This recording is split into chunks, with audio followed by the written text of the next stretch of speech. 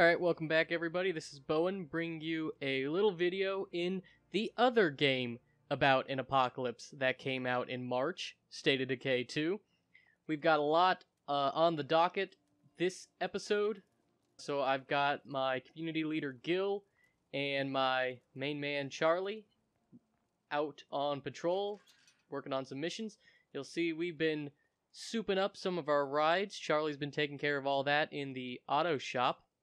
Which, let me just show you a quick look at my base over here. So I finally finished the auto shop, got the hydroponics maxed out infirmary.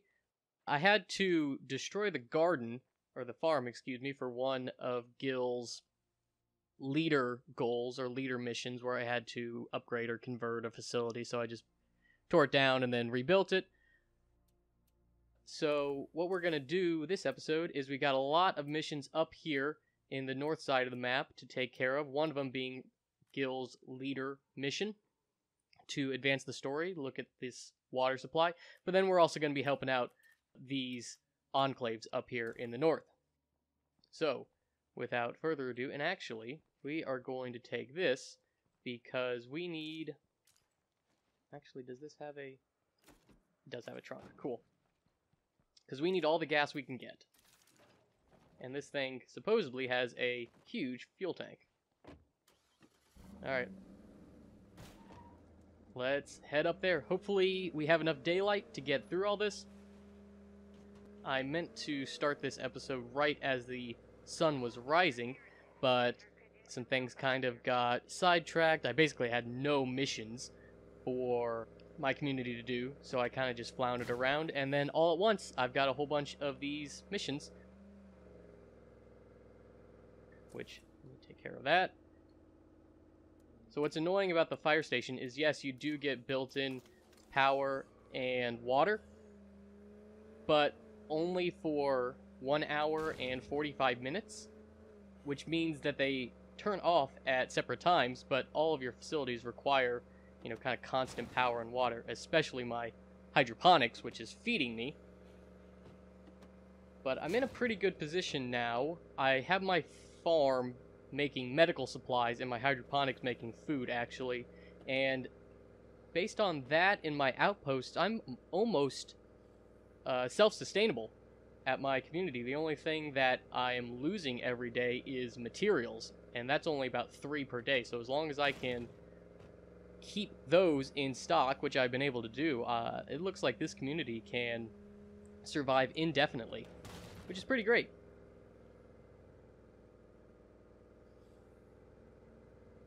I found some useful things while I was out. Oh, thanks, Merjan.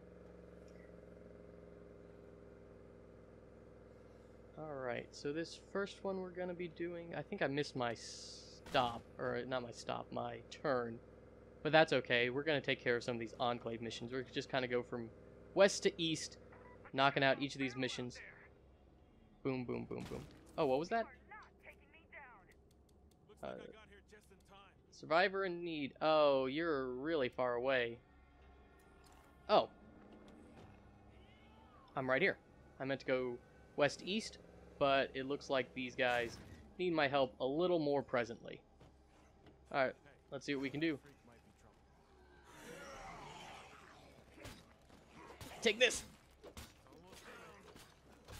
Oh, you got nothing. I just got you stun locked over here with my maxed out swordplay. Yeah, there you go.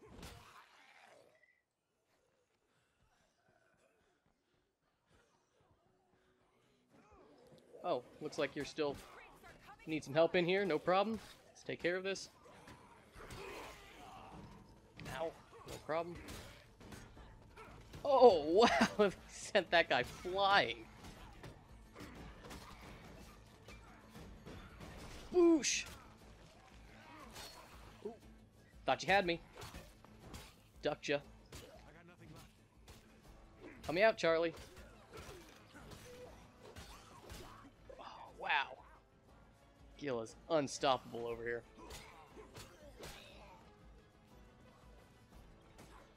Man, they just keep coming. And totally whiffed on that leg sweep there. No problem.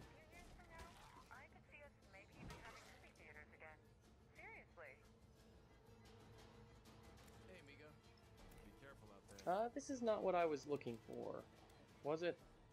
Yes, it was. Kill the screamer, fast. Somebody could get that, please. Hold the line. You can do this. Damn it. Could have been worse, right? Ow. Not today. Ooh, there goes your leg. No more screaming for you.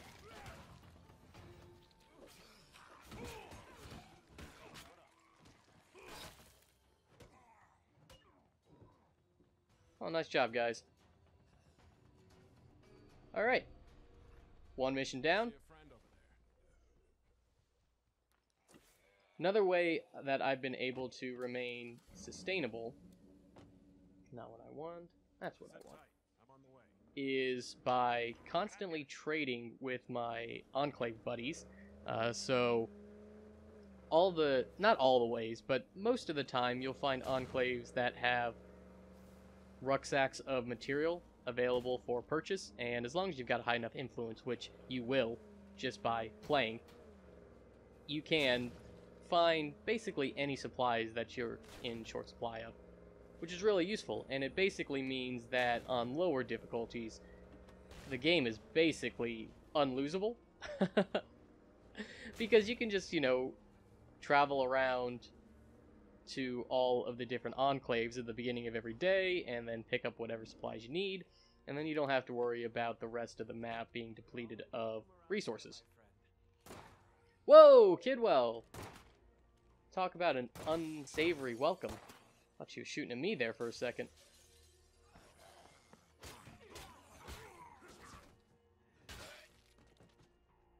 Alright, what do you need? Hasta la vista. Oh, I need to talk to Nazario. God damn it, I gotta check in on fucking Parker. He's the guy that abandoned Lissa and Brooke at that one location where we went and picked up that gun for him from his dead friends. He couldn't handle seeing all of his dead friends just strewn out as zombies.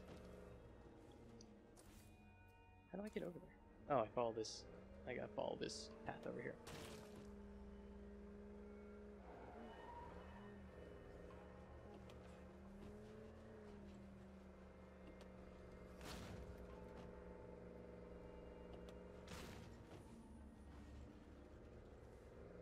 Oh wow, nice digs you got over here, Parker. This is a really cool, really sophisticated base. Hey, anybody here? Oh, he's hurt. My lad. He's got a sprained ankle from running away from all of his problems.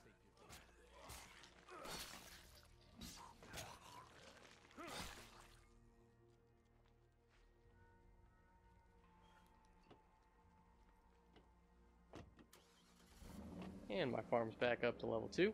That's pretty nice.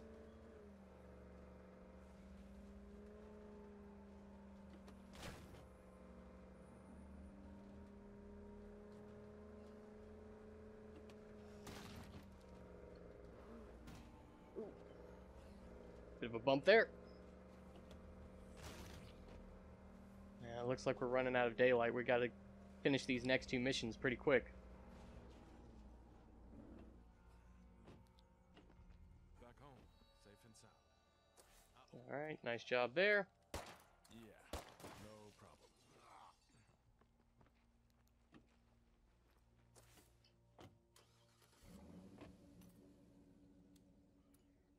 There we go. I don't know why I'm going to the pump station. I already have water. I don't know what your play is here, Gil.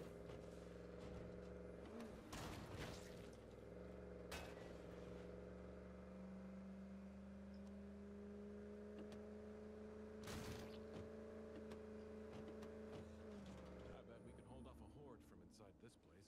Time for an outpost.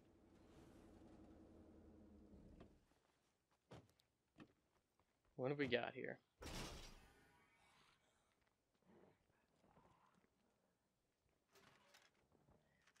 I don't think I need the pump station, That'll do.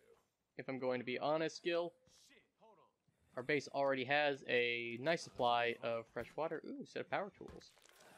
I'm gonna pick that up. That's nice, though.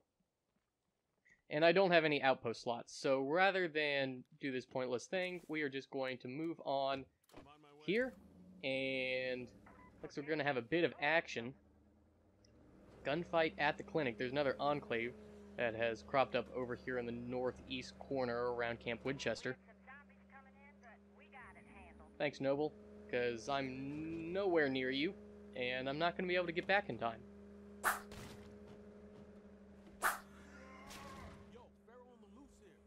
Don't worry about that, Feral. We'll get it some other time. Right now, we've got to go deal with these banditos that are harassing our good doctors up here in the north.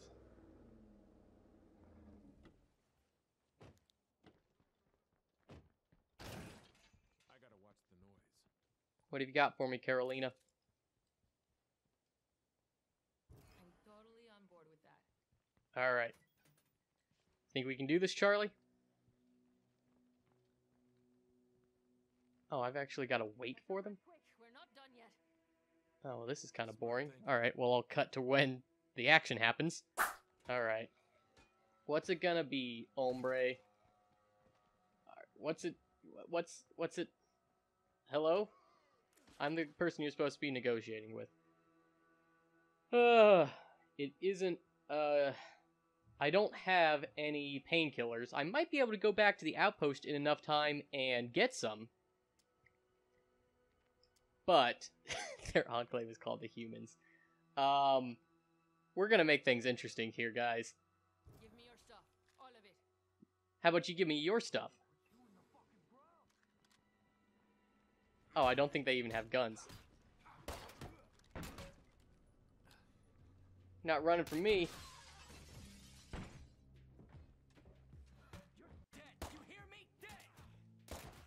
Oh, that was the wrong guy. Whoops. I'm shooting the wrong people. Just hang on. Hang on. Hang on. There we go. That man's coming back. Okay. Carolina.